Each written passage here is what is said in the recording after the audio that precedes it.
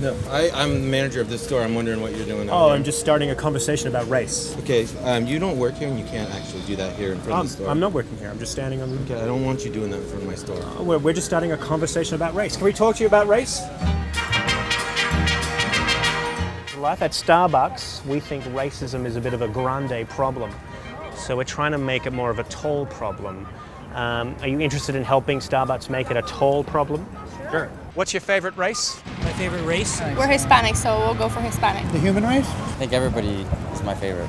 Americans, of course. I'd say the marathon. It's a good competition. And it started over in Greece. So that's what I'd say. Do you think HBO's Girls was too white? I think they need an Asian guy like me on the show for sure. That'd be funny. How many shots are in a Ferguson espresso? How many shots in a Ferguson espresso? Yeah.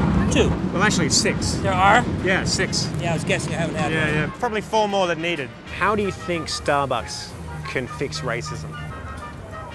Don't serve black coffee. Maybe they could just serve African Americano coffee. Yeah, there you go. Have you tried our new flat white privilege? No, I haven't. It's great. It's not served in a cup. It's served in a smug. Yeah, I should try it. Yeah, you'd really Big like coffee it. man. I'm gonna pull out some race-based conversation starters. All right. And I want you pick one that you like. Did you have a childhood friend of a different race that you lost touch with? Why?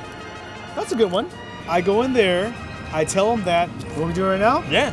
All right, follow me, guys. So Kevin enters the Starbucks coffee shop armed with a Starbucks talking point. But will he end racism forever?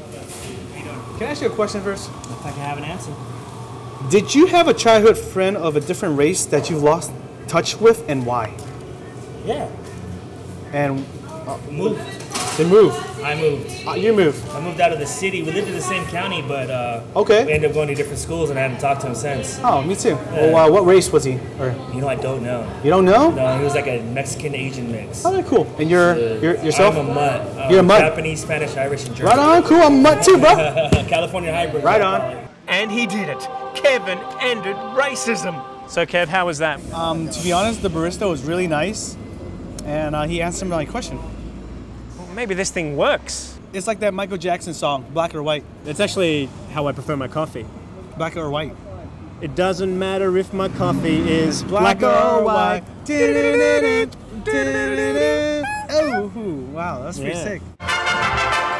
Watching Kevin made me realize that maybe Starbucks was right. Maybe they went through the grinder for nothing. Maybe this campaign actually does work. And maybe we are the ones that need to race together.